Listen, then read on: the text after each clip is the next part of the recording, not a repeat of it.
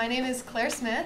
I'm currently a junior at Mountain View High School, and I'm currently the president of competition of our team, so I deal with logistics and making sure that we're prepared for every competition, including off-season and this coming on-season.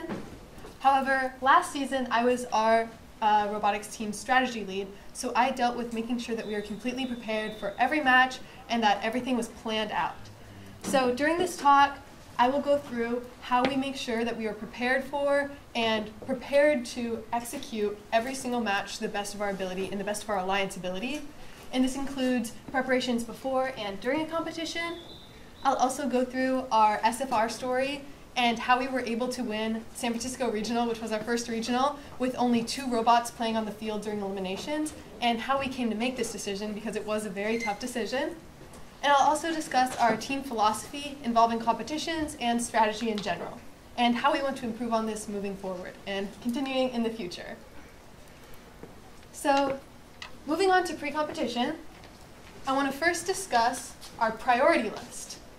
So on the day of kickoff, we began having strategy meetings. We don't just wait until competitions, we begin discussing strategy the day of kickoff. And we begin field mapping.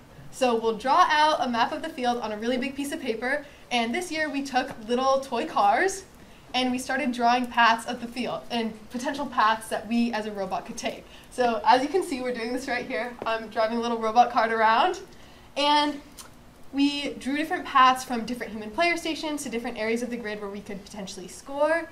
And we also ran 2 alliances at the same time in this simulation, so we could see which areas of the field we thought would be most crowded, where we might get congestion, where we thought defense would occur, if defense would occur, where you could defend someone. In addition, we created a priority list of action items that we want to complete in-game. And we kind of based our robot design off of this, off of where we want to score and what game pieces we want to focus on.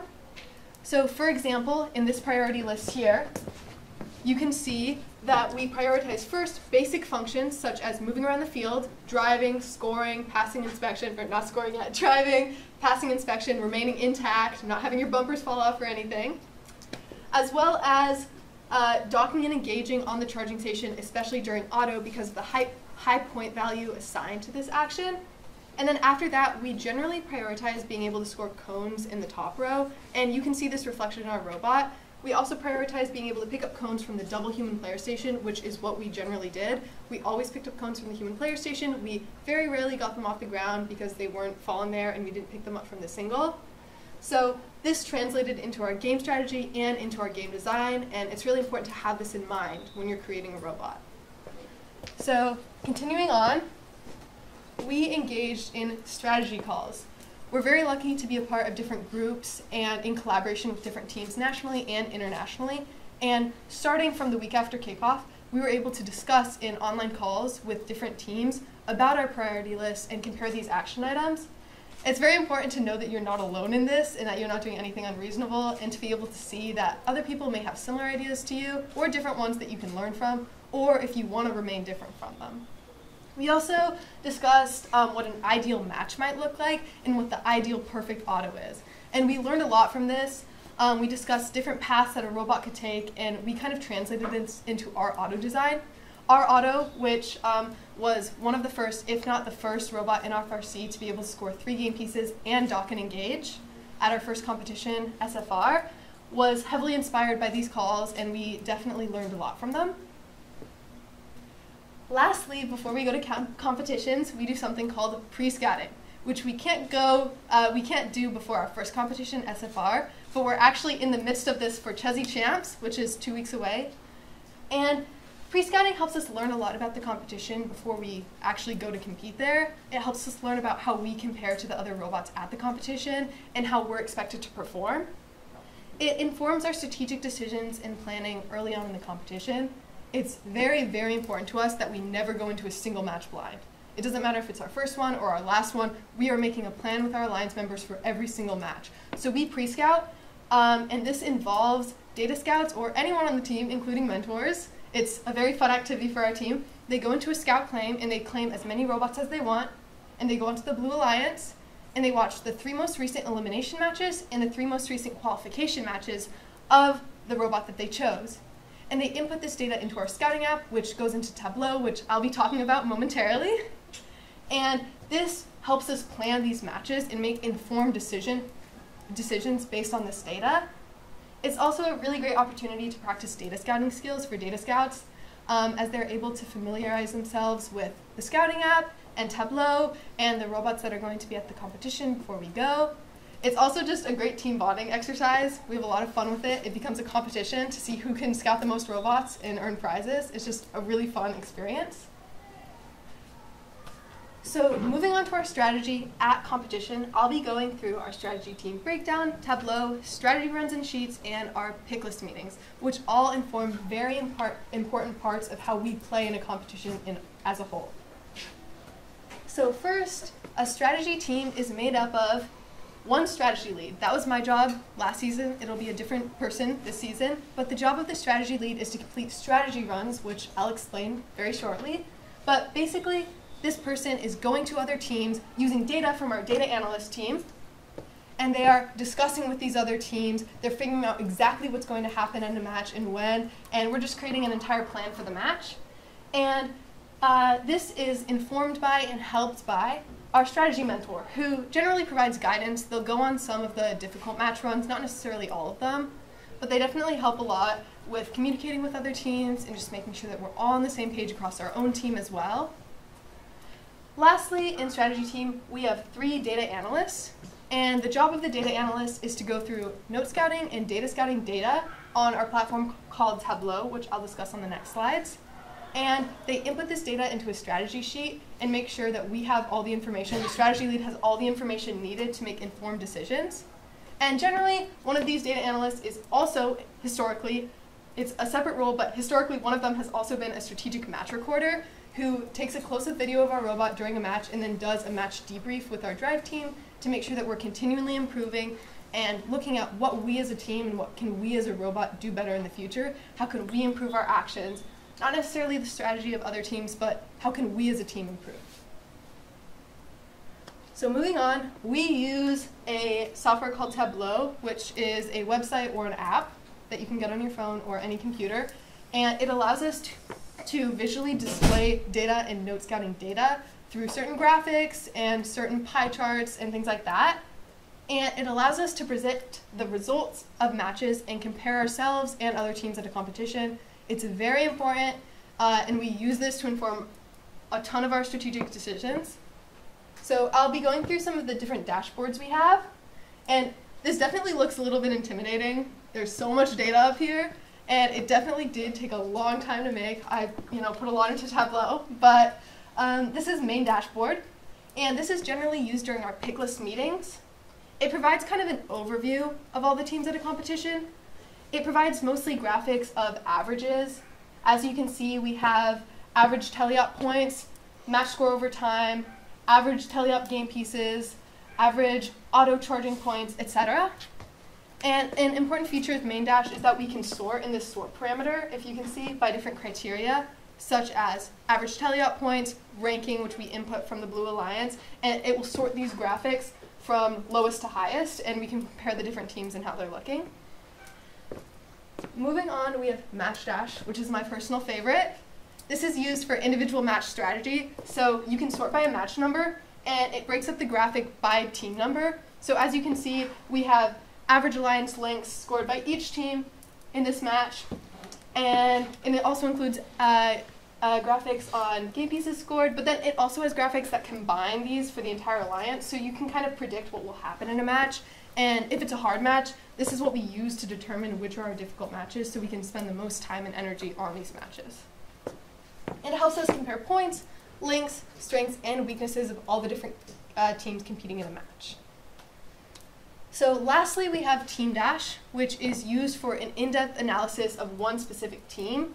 For example, if we want to look at ourselves up here, we can see over time how much we scored in every match in the breakdown of auto and endgame, teleop, and charging points.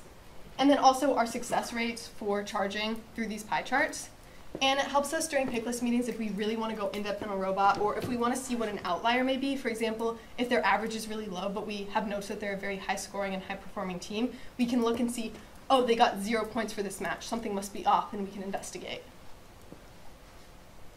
Moving on, we use Tableau for strategy runs, which is the main job of the strategy lead and the main goal of the strategy team, if that makes sense.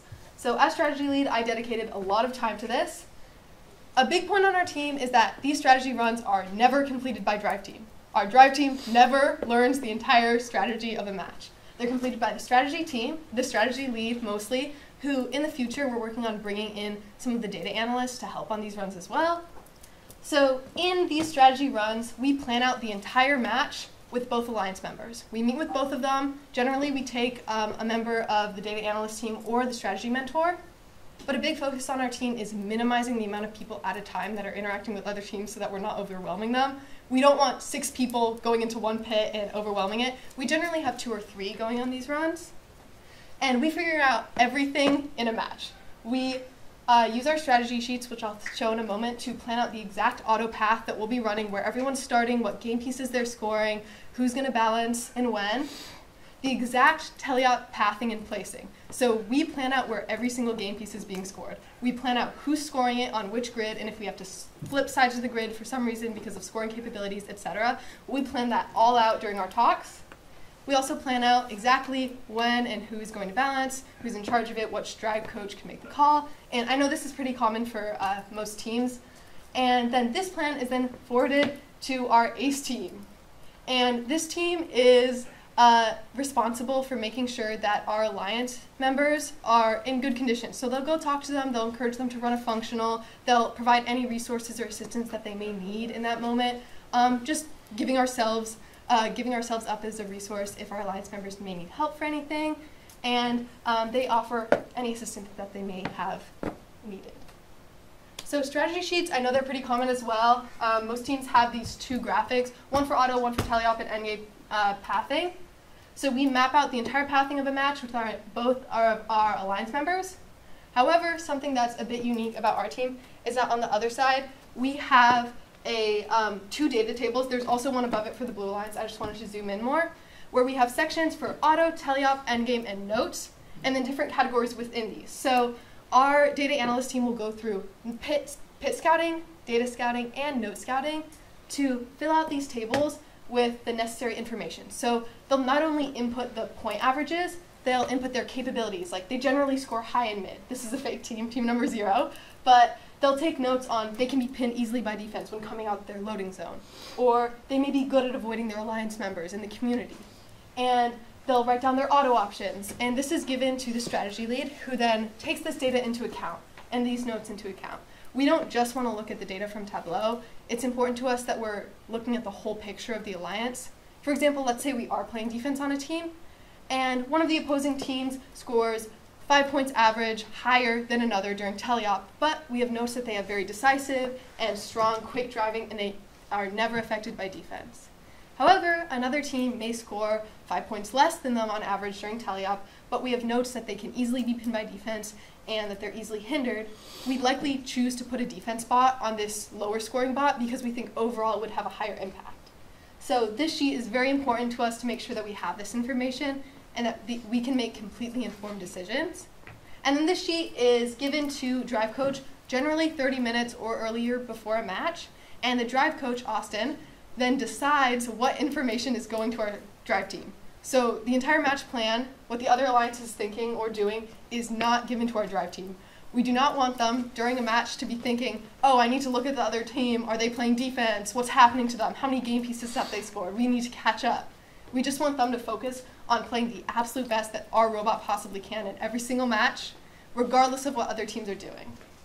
So it's my job to enable them, or it's the strategy lead's job to enable them to do that. Moving on, we have picklist meetings, which I know a lot of teams do, but we structure ours in an interesting way based on Tableau.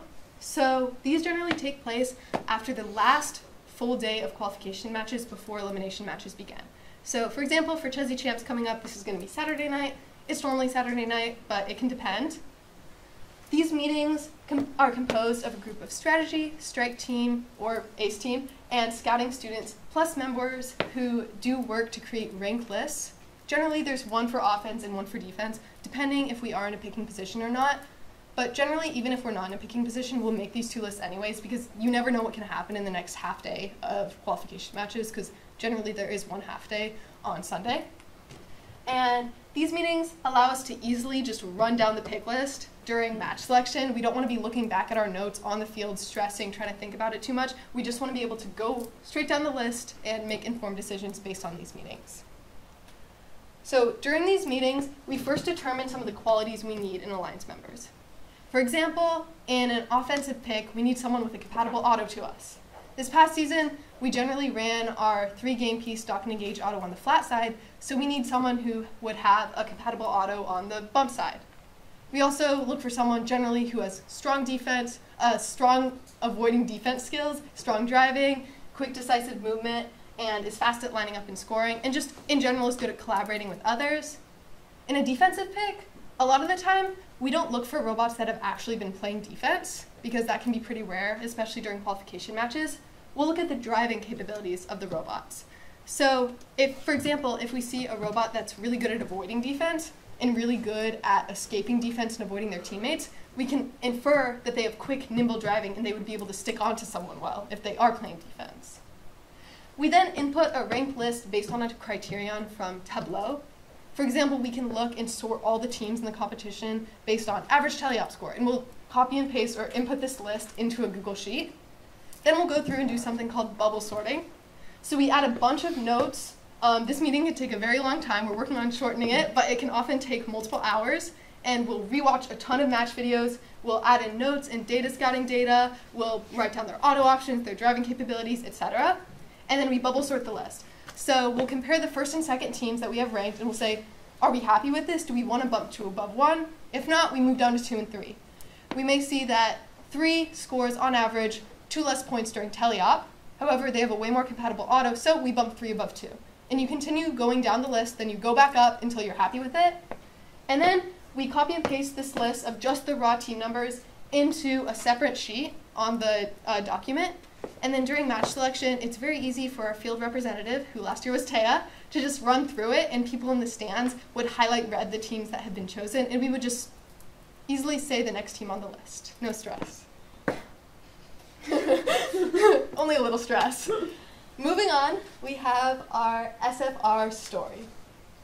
So San Francisco Regional was our first competition of the season, and it was a very big learning point for us as a team. We grew a lot from it. We tried out different strategies. So I'll just give some context for SFR Regional. We got invited, so going into match selection, we were on the 2nd ranked alliance. We got invited to join the 1st alliance, and this is something that we take very seriously. We considered the night before possible outcomes of this, and we decided that we would like to decline that offer, and we formed our own 2nd alliance with 972, who's here, very exciting, and Team 8016. So some of the reasons we chose 972, just based on our pick list, was they had a compatible auto to us that could run on the bump side and was very successful. They could use the single human player station and pick up cones from the ground, which was very beneficial to us as we use only the double because we can automate it with our vision. So we would be able to stay out of each other's way, basically, very, very well, and just not interfere with each other very much while we were getting game pieces and while we were scoring them. They also had generally quick and smart driving and movement, and in general, we just had a good experience working with them. We were paired up in one of the last qualification matches together, and we had a good time working with their strategy, and we were just very compatible teams, so we decided to choose them. And 8016 was our 3rd bot, who was generally a defense bot. However, things took a turn for the worst. During our 3rd elimination match during semifinals, 8016 broke down due to some electrical issues, and they were stuck where they were started in auto. So they were starting in the middle position right in front of the co-op grid, if you know where that is on a field, and they were not able to move from that position for the entire match. They could not drive properly, they could not get out of the community. So as a result of that, we were just not able to score. So we lost this match, and this was a very, very stressful time for us because we were then in the lower bracket. And we had members of Ace Team, then Strike Team, in their pit, working with them, trying to get their robot fixed. However, it would just take multiple hours to fix their robot, and they were not going to be ready to be on the field. So if you don't know how backup robots work, after match selection, a list gets generated of backup robots, and they can either opt to be on or off the list. And you can only choose the first robot on that list. You don't get a selection of all of them. So the only backup robot that we could choose was also not functioning. So we had our ACE team in their pit working with them, trying to get it functioning, but it was just not going to work out. So we had come to a very tough decision, and this decision was made on our team. It was not taken lightly at all, with several mentors, several students, including our strategy lead, our strategy mentor, our drive coach, and it was made in combination with 972 and 8016, of course. We made this all together. It was a very hard decision because we were in the lower bracket and we didn't know if we could win our next match with only 2 robots because the data showed that it was so close. However, we decided as an entire alliance that this was the least risky decision because we simply could not risk having a robot in the community zone who would not be able to move again. We had to be able to score at our highest capability in order to have any chance of winning. So we made the tough decision, and we decided to go into the last 3 elimination matches with only 2 robots on the field. And 8016 was just very gracious during this entire thing. They were encouraging us. They made this decision a little bit easier, and it was just a great experience. And another reason we decided that we didn't want to take the risk of swapping out 8016 with the backup robot was because we had a really good experience working with 8016's human player, who manned the other half of the double substation, and they were very skilled at effectively putting out cones in the specific way we needed to be able to pick them up. So it just worked really well to keep them on the field. And we did not take their human player out. They continued playing through the rest of the competition. So moving into our next match, our last semifinals match before finals against the 3rd ranked alliance was the closest match we played in this entire competition. It was very tight. It was a very, very hard match. And we had to strategize well for this. So just going down a little breakdown of this strategy, we determined that because our data showed that the match was so close, it was within a couple points of itself, that the other team would not be playing any defense at all, and we just could not worry about defense because we only had 2 robots. So our only option was to play double offense. And so we came up with a strategy where 971 would fill up the top half, the top row of the co-op grid, while 972 took the left grid in front of their driver station. Then we would swap cycles, and 972 would fill up the mid and the rest of the co-op grid while we took the right side of the grid. And this worked really smoothly. We just had a great time offsetting our cycle times. We never interacted. That's kind of our philosophy. We never want to interact with our alliance members during a match on the field. We want to be communicating, but we never want to be butting heads. We never want to be seeing each other or getting in each other's way or waiting for each other in any capacity. So this just worked really well. The field was not clogged for us at all because the other alliance was only playing offense, of course. And so 972 managed to fill up the co-op grid, and we managed to fill up our side of the grid, and it worked very well. This was a very stressful match. I was out of my seat pacing. I could not watch. It was so bad. But we won this match by 1 point. It was 146 to 145, and it was insane. It was so stressful, but it was lovely. And we managed to win our next 2 finals matches, and we won the entire competition. And that was a great experience. It was definitely a stressful time for our team, but looking back on it, I think it was a really big opportunity for growth. I definitely learned a lot about strategy from 972 and just from everyone at the competition. For example, planning out where every single game piece was. We were kind of vaguely doing that before, but we really got into it after SFR. We were planning things way more in depth, learning more about how we could swap cycles and work better with our alliance members. And just in general, we learned a lot about trusting our data and trusting our notes on when we need to make risky decisions. Because choosing to play with 2 robots was very difficult, but based on our data and based on our notes, we knew that this was the best decision to make, and it worked out. So we knew to trust these decisions in the future and to follow them to the best of our abilities. So moving forward, and just wrapping up a little bit early, our strategic philosophy. This is something that we're working on improving on in the future, and I just want to discuss 2 pieces of media that as a team and as a leadership team we've definitely learned a lot from recently. And our team philosophy and our competitive philosophy is something that we're trying to grow a lot in moving forward. So first we have The Score Takes Care of Itself. This is a book about Bill Walsh, who was the former coach of the San Francisco 49ers. And before he came into position here, they were not a very good team. They were kind of a mess. And he led them to the Super Bowl multiple times and to winning the Super Bowl through his leadership and through his competitive philosophies. So we, as a leadership team, read this book and we reflected on it a lot, especially in terms of strategy for me at least. And it definitely taught us a lot. And so I'll go over some of the points that we've learned. Emphasis on each individual match is essential. Sometimes it's easy to kind of over-optimize the entire competition. For example, in one match, think, oh, if I do this one thing, if I score game pieces in this certain pattern, it'll interest this other team who scores game pieces in a complementing way, and they might choose us. But you just can't confirm that. There's no way to guarantee what other teams will do. You can only guarantee what you can do, and it's essential for us to work towards performing the best that we can as a team in every single individual match. So to do this, we set a standard of performance. And this is something that we've gotten away from a little bit, but we're trying to move forward and come back to in the future. So this is referenced in the book as being a standard that, regardless of what other teams do, regardless of how others perform, you can be proud of yourself and you can aim for in every single match. Sometimes matches are just very difficult and other teams are very overpowering, and of course you can try to optimize with defense, but at the end of the day, there are some matches that are very hard to win, and you just have to, once you lose, learn how can I do better, and reflect on, did I meet my standard of performance? For us, that standard of performance is scoring at least 2 ranking points in every single match. Even if we don't win the match, we need to be scoring those 2 ranking points to guarantee ourselves something.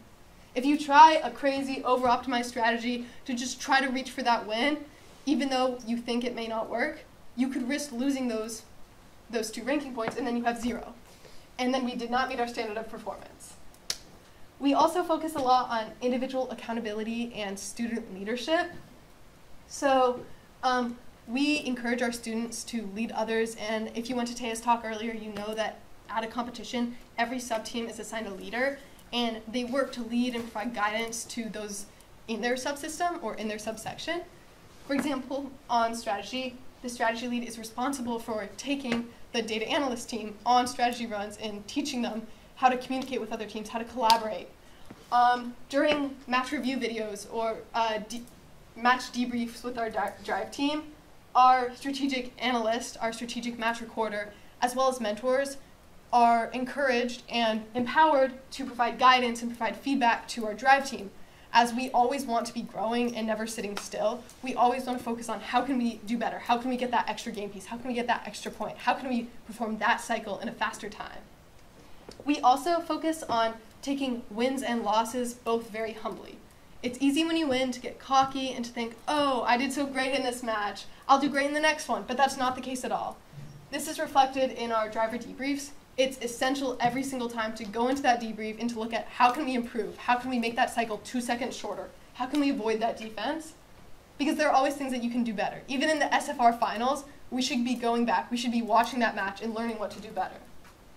And taking losses, it's essential that we don't just let it get us down, that we don't just let it depress us. We have to reflect on, did we meet our standard of performance? Did we score 2 ranking points? If we did, that's still a celebration in and of itself, but we can still reflect on, was it possible to win the match? What mistakes did we make? If we didn't meet that standard of performance, we really need to think about what can we do in the future to guarantee that we do, because that's not acceptable. That's the point of the standard of performance. You need to be getting 2 ranking points in every match that you physically possibly can. Moving on, we have the movie Miracle, which we recently watched as a team bonding movie night activity, which was very fun. But it also teaches us a lot of important lessons. So it's about the USA national hockey team that went to the Olympics, and they managed to win against the Soviets. And a big point of this movie was that no individual player on this team was better than the Soviet players. None of them were amazing, none of them were jaw-dropping. They were all solid, but none of them were perfect. But working together and constantly drilling and constantly conditioning led them to be able to win because they were able to outskate the Soviets and because they were able to work together and use this to psych them out. So on our team, we believe that just having having a very well-designed, capable robot is important, but it's not enough to win any competition. It's not enough to win a single match. If you're not communicating with your alliance, if you're not scouting, if you don't have hard data, you're not going to be able to work well. You're going to be butting heads, you're going to be fighting for who charges first, and it just won't work. So this is why strategy and scouting and Ace team, and pit crew are all essential parts. Every single person on our team is an essential piece of the puzzle that leads us to do well. So this movie taught us a lot also about optimizing our alliance and our team members. Every single match is an opportunity to learn and to grow and to make the most out of your team. That's why we have Ace Team. That's why we ensure that every robot going onto the field, this is something we're working on too in the future, and doing better in these points, is functional and is going to be able to perform to the best capability that they can. We also focus on continuous training, improvement, and practice. In the movie, there's the famous saying, again, and they run hundreds and hundreds of sprints across the ice, and all the players are exhausted. And Sarah knows this well. This is what she's like at drive practice. We run so many matches, but it's essential to making sure that we're prepared at a competition. We need to make sure that we have that muscle memory in our drive team. That's why we host drive practice. And it's very, very important that we're always looking for room to grow and we're always working. That's why we do drive practice. That's why we do drive review videos. And we look for what specific points, when we nitpick the entire match, which we do, what specific points, what specific game pieces can we handle better? How can we perform better? How can we do well? And yeah, Miracle definitely taught us a lot, as well as the score takes care of itself. And just in conclusion, before I get to questions a little bit early, so you might get off a bit early, but on our team, strategy is more than just having a talk, filling out a sheet with the other team. It's about collaboration. It's about optimizing every single aspect of a match that we possibly can. A lot more goes into it than most people on even our team realize. The data analyst team, who are working through all the note scouting and data scouting data, who these scouts also put in a lot of effort. They're compiling this data so we can make informed decisions. Our ACE team, who's going around and ensuring that our alliance members have the assistance they need and that they're functional. Our drive coach, who goes through the matches and decides what information the drive team needs to know. It all comes together to create an informed, complete strategy that we need to be able to accomplish a match. It's not just about the robot, it's about the team, and it's about executing as a whole. Thank you very much. Does anyone have any questions? Yeah. What strategy do you have for picking events, if you do have a strategy, for picking competitions with you? Yeah, Sarah. You do, or you go? Sure, I can introduce it. Sarah's also here to help answer questions. She's our competition mentor. So a lot of it is about timing, based on when we think we can complete the robot by, and spacing them out so we have time to practice and improve our robot in between competitions. It's also about proximity to us, but if you want to add anything to that. Yeah, that covers it. Yeah. So we went to San Francisco and we went to Monterey Bay. They're both pretty close by. We don't generally go super far for regionals. Yeah. Any other questions? Yeah? So how does drive training factor into your defense assignments as well as your speed, So this was definitely seen a lot less this year. There was not a lot of defense. At SFR there was some defense, but once you got up to champs especially, there was almost no defense being played. It was mostly triple offense because defense is harder with these protected zones. But we definitely optimize, and I know that we are a tank drive, but when we're doing strategic planning on defense, you'll put a defense spot on a tank drive because they're more easily defendable. And generally, even if we're not just looking at drivetrain type, we want to look at the driving capabilities. So if a swerve drive is very fast and they're able to be pinned, and they're able to pin other robots, then that's great, we'll put them on defense. But if we have notes that a swerve drive is very light and they may be tippy, we may not put them on defense. We might put a strong tank that's able to sit in a zone and block it. Because even if they're not going to be as nimble as the swerve, they might be able to have a bigger impact if they're able to just block a section. And that's something we did this year. We just had robots sitting outside of part of the community, just clogging up the flow. Yeah. Yeah. Did you guys use pit scouting to gather data on the teams?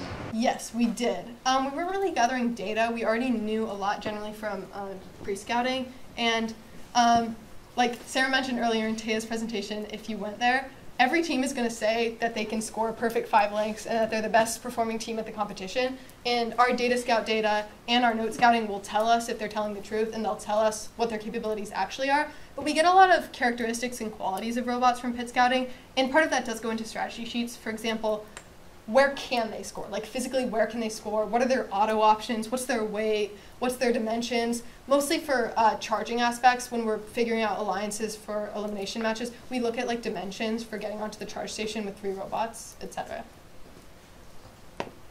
Saya? Can you break down what note scouting is? You've said that a lot, but I'm not sure what. Yeah. Okay. Oh yeah, my bad.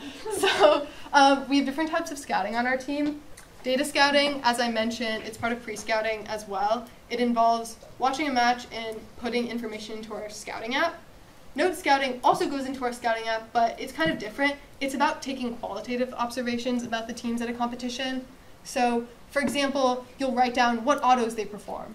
You'll take qualitative observations on their driving capabilities. For example, this robot is fast, but they're very tippy when they place game pieces. Or this robot is easily pinned outside of their loading zone. For example, these are the type of notes that we'll put on a strategy sheet and use to inform decisions. Any other questions? Yeah? How did your software strategy team use the UI to change developing the app to gather data on a new supercharge game? Oh, so that's a little bit out of my range. I'm not software. We have a team of students who do the scouting app, and I can direct you to some of them.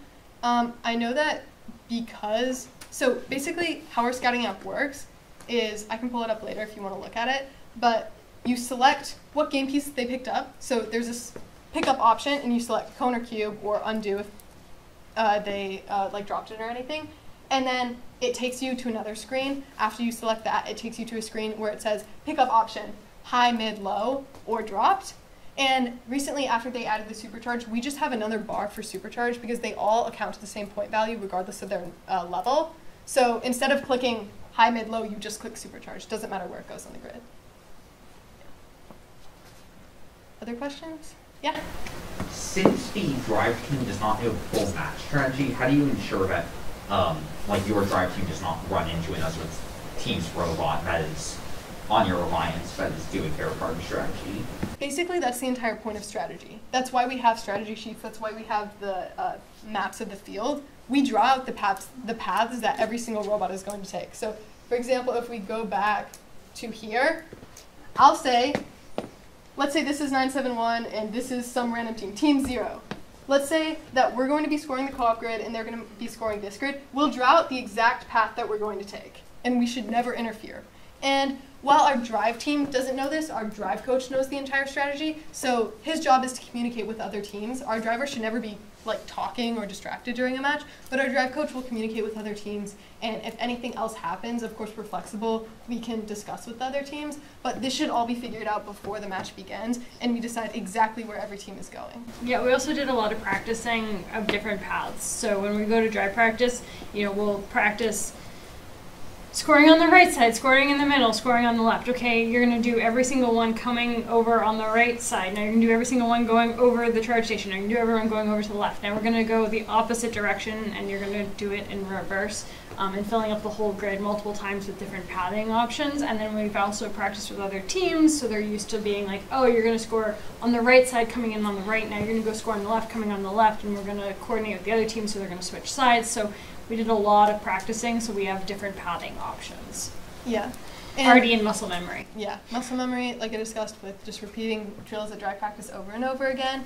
But it's also, a lot of it does rely on communication in match, but that communication can kind of be regulated before a match begins. So, for example, if we're going to be flopping sides, because for example, let's say we set up our auto over here, but this is our main grid, and another team can't score high, let's say, so they can't complete this link at the top, because we do score one game piece up here, then we need to flop at some point. And so we can decide which drive coach is going to make the call on that. And we can decide who's going to call, we need to flip. And then that can be part of the communication. But it's already expected, so it's not a surprise. Yeah. Anything else?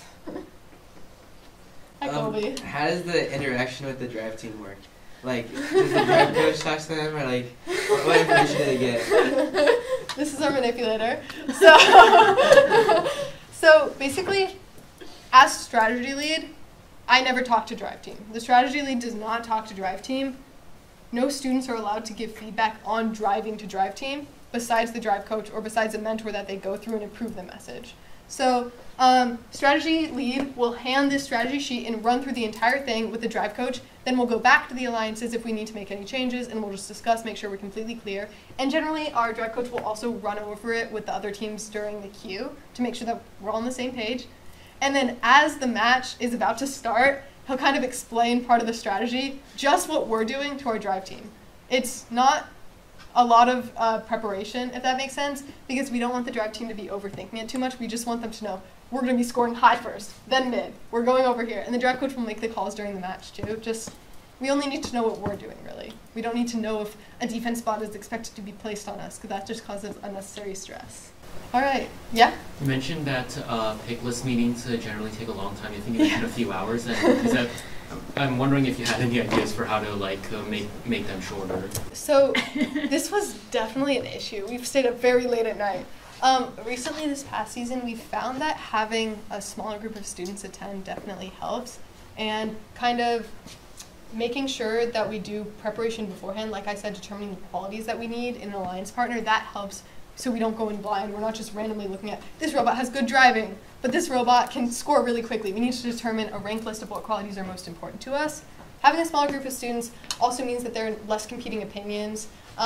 We still focus on getting opinions from everyone on the team, still having debriefs together as a scouting team, but not every single person on the team needs to go to the pick list meeting, because that just makes it take way too long. And Tazar, currently one of our captains of the team, so she gave a talk about competition strategies, which definitely relates a lot to strategic planning. So feel free to talk to any of us if you're curious. And thank you so much for coming to Spartan Series. This would not be possible without all of you guys. You're all amazing. Thank you for coming down here.